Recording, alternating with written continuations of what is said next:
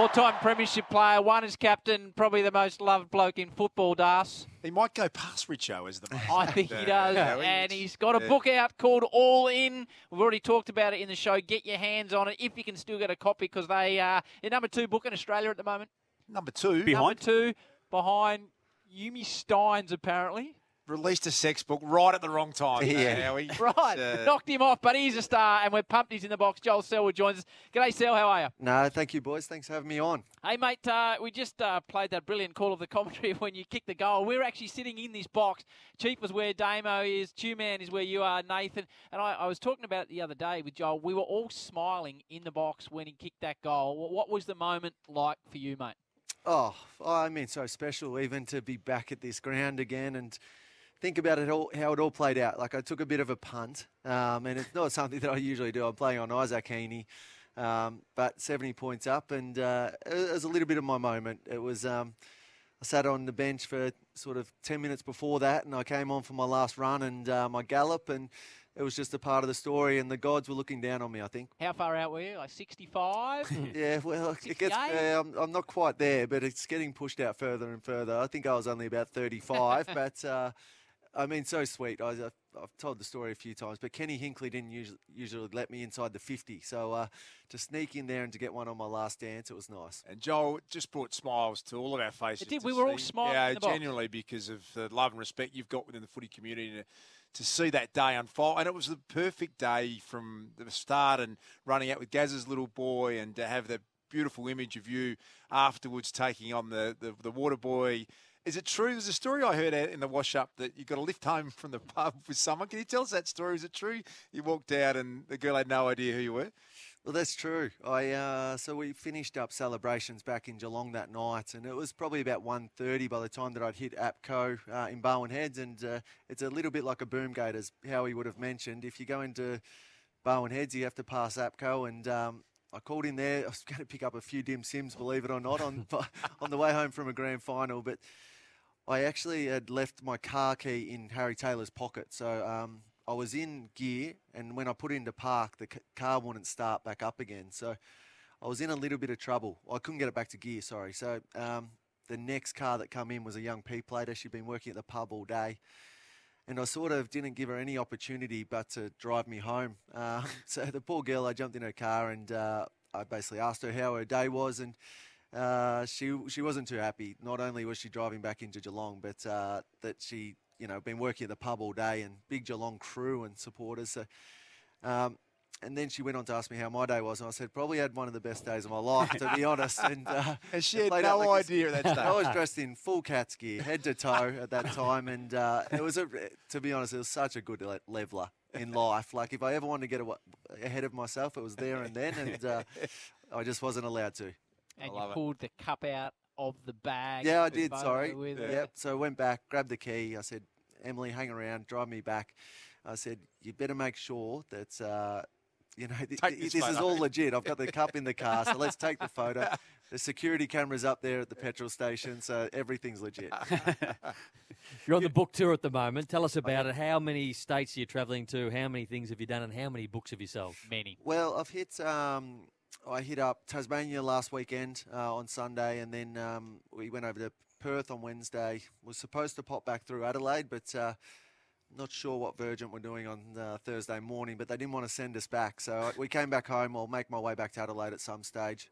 But it's been busy. I didn't know really what was involved in it, Brownie, when I signed up, but it's been really enjoyable. The book was great to write from a closure point of view, but also to reflect back, and I just didn't do it much in my career. I was always sort of moving forward or thinking about what's next. So it's been nice to do, and nice to think about the people that I worked with along the way too. You haven't eased into a first year out of footy easily, have you? It's been a jam-packed one. Storm involvement, Melbourne Storm. You've obviously been seen and helped Australia plan to prepare to retain the Ashes, a 2-2 scoreline, Tour de France, and then we see during the week you're about to embark upon a TV career.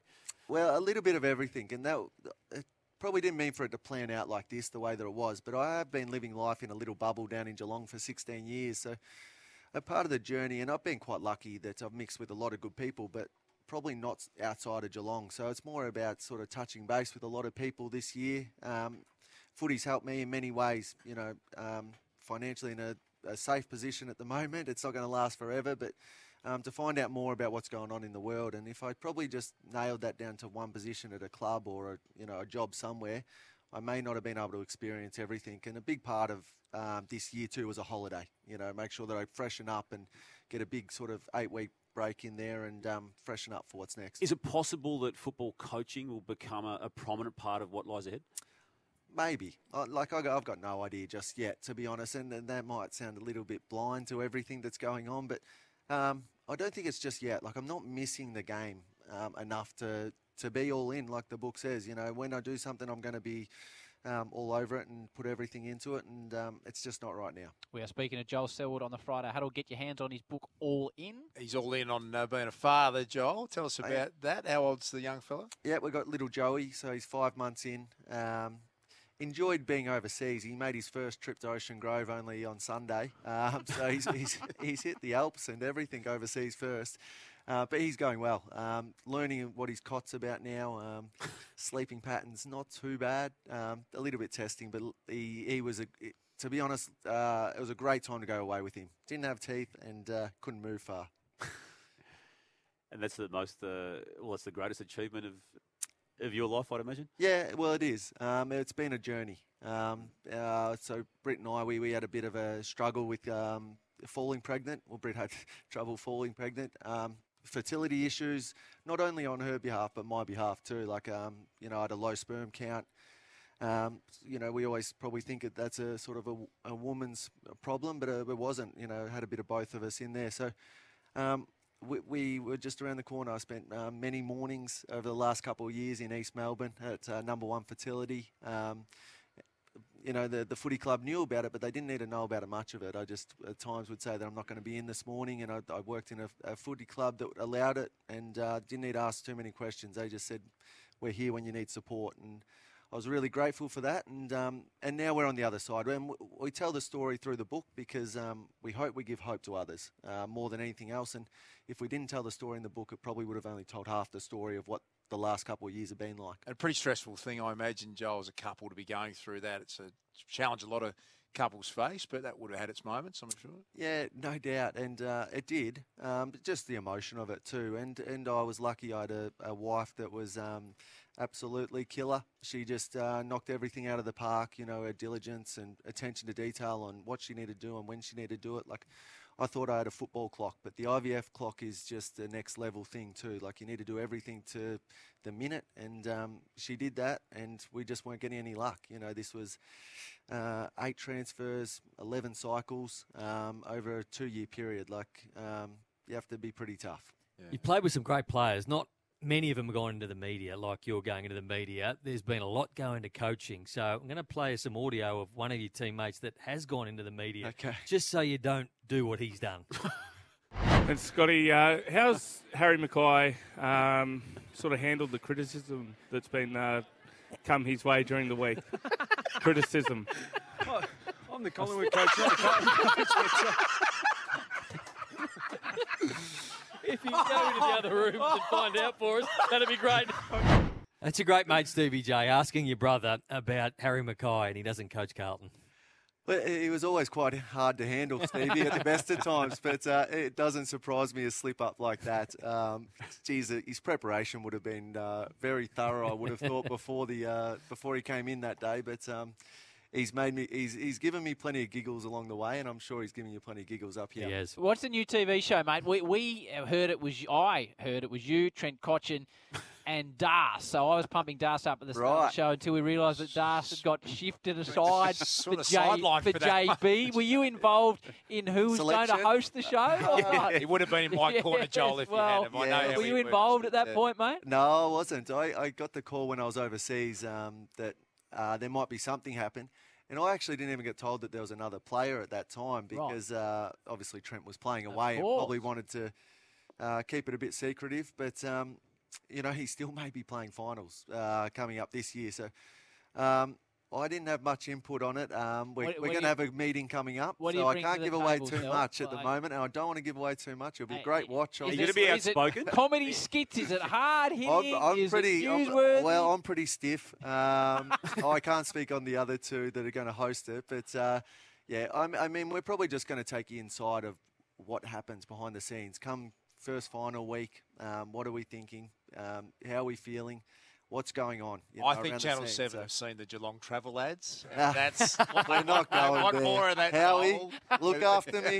Competition with best on ground, maybe, Howard. Well, it might be the Geelong. We asked your Howie, brother look about. after me. We asked your brother about the Geelong travel ads. It'd be remiss of me not to ask. Barwon Heads Cricket Club have heard that you played some junior cricket, and they said, "I cannot speak to you again without asking whether you have made a full commitment to the club this summer. A couple of games, D grade. What are you thinking?" Look at those mitts. Yeah, the you get them on the good. cameras too. They're real wicketkeeper mitts. It's one sport that I actually didn't take up. I played once. I slogged it around, but I think we were playing the bottom side at that stage. So I had a good innings, but I'm sure my Bendigo boys who are tuning in will be laughing away because they think that I tell this story way too much and maybe prepped you up, Howie, to get that one out. Righto, you've got your little game you like Well, to we play, do. you know? So every person that comes in here, we ask them to name that voice. So these are all voices from the draft year in the class of 2006. So here's the first one.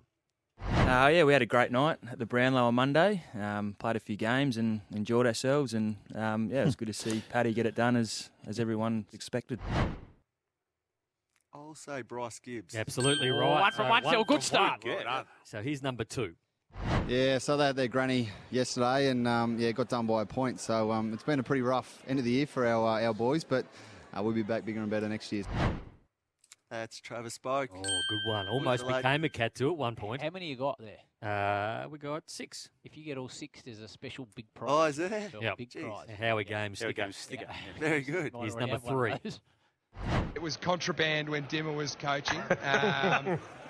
And as soon as he got the lemonade and sauce, or he decided to leave, I put the order into Puma. So it's come through. That's Jack. Yes, so it's 3 from 3. I reckon this is the one, 'cause I Okay. think you'll get the other 2. I think this is the toughest one. I could tell when I walked into the reception downstairs that I'd landed somewhere pretty special. I'm going to go with Shane Edwards. Oh, no, Josh Kennedy. Josh Kennedy. There you The go. audio was a bit dodgy. It was audio. Bit bad, wasn't it? scratchy. It sounded like No Leachy 5G. when he- Yeah. Ah. Here's the next one. Really clearly focused on playing into 2024. Yeah, look, that'll be hopefully done.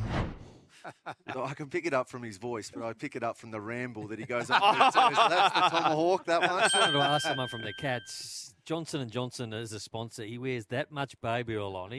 Who puts it on? No, so you'll see. So it'll be looks Paige out there. So Paige is what's she doing? She's sort of head of like all the gear and property steward. So she just gives him a bit of a wipe just after the circle that the boys go at He the end. glistens, doesn't he? Glistens, and it's to basically just make sure they stay off him. So not for the head high tackles, believe it or not. Here's the last one. Very few that get that opportunity, especially amongst so many great players that have had far greater success than me. To be able to have the opportunity is an honour. I'll go with Bashel. Yes, Boys. Bashel. well, 5 out of 6 was good. Yeah, 5 out of There you 6. Hey, mate, great to see you. Cats get the job done tonight? Well, I think so. Like, they're going to have to do it differently. And, they're sitting in 9th at the moment. It's at 1 on the line. But if they win from here on, they're going to go in good form come a few weeks' time. So I'm the optimistic thought here, and I just hope that they put their best foot forward. They need to start well. Do you get a motive when you watch a Geelong game tonight? Actually, not too bad. I'm actually a pretty good watcher, but I do feel the eyes and coming towards me, especially when we're down at Fremantle a couple of weeks ago when I could feel like the boys were doing it tough. Yeah. And it just reminds you how hard the game is. They try their asses off every week, and it doesn't get easier. Well, what's it like going to the footy for you and your beautiful wife and your family to see your 2 sons out there playing in the jumper you played for? Oh, look, it's huge. Doesn't matter what your kids are doing. I always say you get to see a finished product. So we get to see all the work they put in. So whether it be football, VCE, ballet, and they're doing something they love. We're just over the moon. So, and it just happens that they're, my background being footy, just makes it. It takes us to another level again. So, yeah, no, it's really pleasing. very pleasing. We forget about the beautiful Colleen's influence Yes. too, Oh, who yeah. has done an unbelievable job in that sense. Hey, Daicos, so I think it'd be interesting for a lot of people who were at junior footy, and I saw a bit of Nick and Josh. You were quite conservative as a dad with the boys, weren't you? You didn't want them overplaying. We see a lot of kids get a lot of overuse injuries these days. Is that a fair reflection that you tried to just hold them back a bit and not make sure they were out there getting banged up too early? Is that right? Yeah, well, I did hold them back, and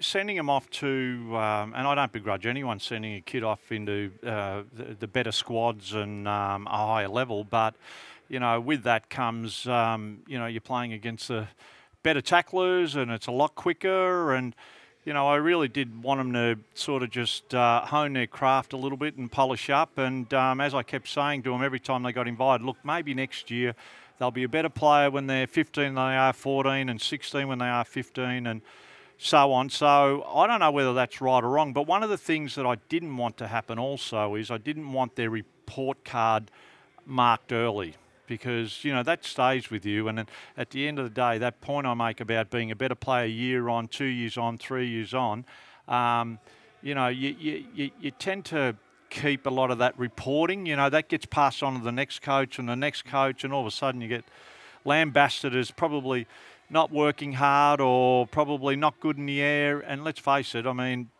there's a starting point, but more importantly, improvement comes over years. So, I held back for that reason too. I just, I just wanted to make sure that their report card wasn't marked too early. And you see a lot of young kids lose their confidence, Daicos, don't you, at the middle age, because the kid grows earlier, and you've got a 15-year-old who's 100 kilos and a young lad that's having to fight out of his weight division. So I've seen some kids not recover from that at times. So I was fascinated watching how. On that, I got a question about parenting for you. As Dar said, you and Colleen, and I think we've all got kids. Damo's kids are a little bit older.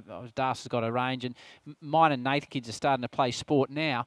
How did you judge the wanting to help your kids and your level of experience and knowledge and passing it to them and pushing them at all, or did you step back, or what medium did you find to help your kids but not overarch the whole situation? Well, I didn't have to work too hard. The one thing I always did, and I say to dads that say, they ask me, what should I be doing? Take them to a game of footy, because you know what they do when they first come home? They want to kick a ball. Let's have a kick, Dad, and then the first thing in the morning, let's have a kick. Watch a replay first thing in the morning. But you learn to love the game by going to a game, and then that sort of flows into things. So. We went to games all the time, so they weren't necessarily Collingwood games. And a lot of the times, my slant on it is learning to play the game when you haven't got it. So I was more interested in being at a game and saying, well, just watch what Nathan Brown does off the ball and what he does after he gives the ball on. And kids tend to mimic. So they subconsciously, as they're watching and may not be talking about it, they're subconsciously learning, and that's really important. And we're sitting here with the great Peter Daicos, one of the all-time great players. And as we're sitting here, Daicos, we're watching several replays of Nick get his knee injury and crashed into Banks, the Hawthorn defender. How do you go, Daicos, as a dad, and you watch that? Do you find that hard? I mean, clearly you do, but the getting injured part? Well, I haven't watched the game. I basically scrubbed it off the TV. I wasn't interested. I wasn't happy about the incident, to be quite honest. And looking at the incident, Nick had come off about a 20-metre run and got stopped dead in his tracks. So the kid from Hawthorn hit him pretty hard and didn't try and fend off or try and miss him. I mean, he was clearly in it to run into him. And I was a bit disappointed about it. Do you feel that should have been dealt with by the AFL? Oh, for sure. Well, I was disappointed because I feel he hasn't been. I think, he hasn't been looked after at times. He gets a hell of a lot of attention. I think the 4-umpire rule is the worst thing we've ever introduced into the game. Interpretations are just poor. I mean, you've got an umpire 60 metres off the ball giving a decision that the guy 15 metres away couldn't give. So interpretations are completely all over the shop. So that one didn't even, Nick didn't get a 50-metre penalty. Nick had marked it, took 2 strides, and the guy hit him. So, that should have been a 50 down the field, or at least the guy should have made an attempt to try and fend or whatever. So having said that, then there was an incident. down here on the boundary earlier in the game where he got slung and thrown and nothing happened there. And I think same happened to Brodie Mychek, kicking it down the field, got he ended up on his backside, and then the ball came back for some reason. It was a free, so they brought the ball back. But I would rather have the ball 5 metres around from the behind post and have players pushing in, closer to goal. But having said that, yeah, I don't think it's worked. So I was disappointed. Of course, I'd be disappointed because really the end result hasn't been a good one. And just to back over that, do you feel he should have been dealt with by the match review office? Oh no, I'm not going to go that far Just with a it. 50 No, metre I just feel that the game's about protecting the players, and I was just a little bit disappointed that with that I thought all he had was a corky, but at the time I thought that was a 50-metre penalty. That wasn't sort of given. But having said that, I feel that we've been a little bit all over the shop with the umpiring and the inconsistencies of it. And look, it's a hard job. Don't worry. I mean, making a split second, we get the video views and we get a split second to be able to gather our thoughts. But when you have 4 running out there, I mean, it's just all over the shop. Peter, you obviously have instilled in your 2 boys your football ability, your football now. So you've also instilled in them the need to be a good person. And you're always that way yourself. When you were playing, you always had time for people, time for media, time for people who come up to you. It's an important part of what they have now become, isn't it, in your eyes? Well, that to me is more important than the football. The football's a byproduct of them, really, and an extension of them. So, the one thing I've always said is, I've said to the boys, I don't want to see a photo that, I'll be able to tell that you don't want to be in it. If someone, I think it's the greatest thing you could bestow someone wanting a photo with you, because you know what's going to, that photo ends up on the fridge or gets shown to someone, or, it's there forever. So, and I say to the boys, I know you're going to have your moments where they get the wrong angle, or you're just not having a great day or moment or whatever, so, but they're good, and they do give a little bit of the time. And I'm flattered. I mean, I haven't played the game for 30 years, but, someone still, wants the time to have a bit of a chat or talk footy, that's great. And footy's, has been sensational for me. I mean, ain't getting out of this box till we get a photo with you, I can assure you of that right now. Oh, we've had a few, Howie. We have. Jeez, we have. As Damo said, you should be very proud of them. Every time they speak to anybody, everybody always speaks about how good the Daicos boys, they talk about you by name, so they'll come up and they'll say, oh, g'day Mark or g'day Luke, and they even spoke about Stevie Johnson. They knew Stevie Johnson's little son's name, Archie, a couple of weeks ago, so he was chuffed about that. You're a Collingwood family. You're a Collingwood legend. They've now signed long-term Collingwood deals. Was there ever a time, what was your best offer to leave Collingwood? Look, it was. I think it's well known back in '82. So it was Richmond, and I think I just signed for 35, and I got offered 120 a year. So, which was a fair bit of money. But Why'd you again, stay? but Like, then what kept you there? My father just wanted me to stay there. So my dad said, you're Collingwood, and people know you as Collingwood, and yeah, it's sort of, and again, if you then go to, and it was... That was the middle of the Collingwood-Richmond Wars, wasn't it? Yes, exactly, yes. And so probably that came into play as well. But then you sort of fast forward that, and I think within 3 years, Richmond were in trouble. So all those players that had been offered the big money to go there weren't paid anyway, or fell well short. The boys could have been playing for Richmond. Pardon? The boys could have been playing for Richmond. Imagine the repercussions if you'd made that move, Dave. But I don't think it was ever considered really. Right. I mean, I was flattered, and I thought, wow, but my heart was pretty well set with Collingwood. So and look, in hindsight now, it's I'd probably done better outside football than I did inside football. Although it's relative to your times, we were still doing quite well for the Times. Did you say that to the boys when they were going through the negotiations about the importance of being a Collingwood person?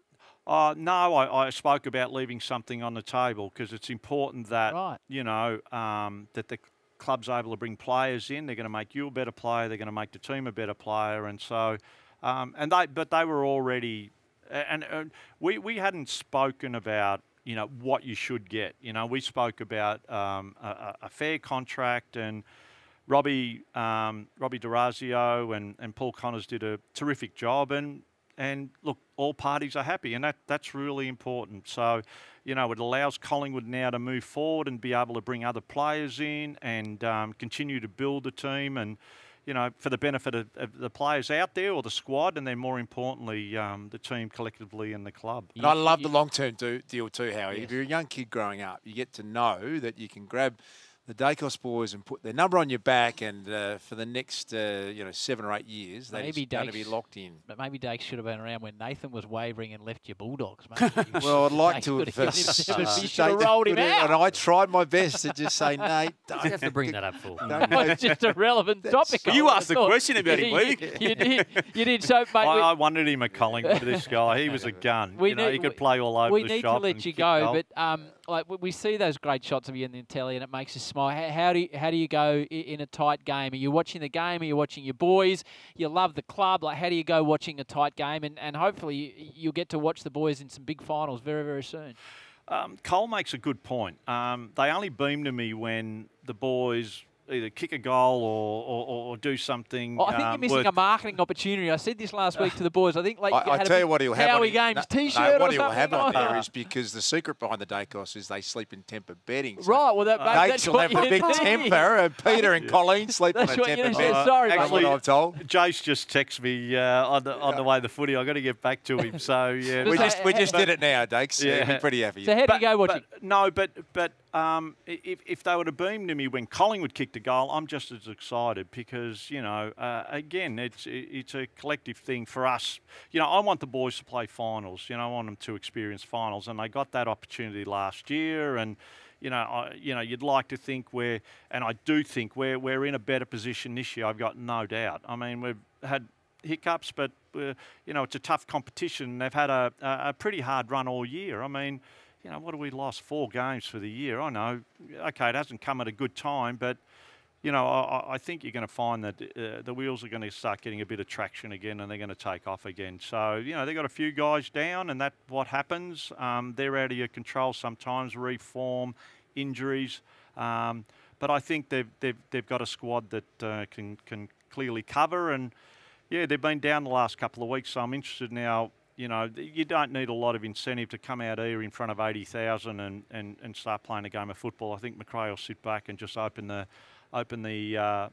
rooms and out they'll come. Pete, we've loved you as a footballer, but I think as fathers in the room, listening to the way that you and Colleen have brought your young men up and leaving stuff on the table and getting the selfies, it's a great lesson for us all. So it's great to see you. Good luck to you, your family, your boys. Hopefully the young bloke's back soon, and I think, Damo, it's fair to say it's a thrill for us all to have you in the box. Still is. Absolutely. Always has been. No, it's always good. Love listening to you. Thanks, guys. Peter Daicos joining us in the box.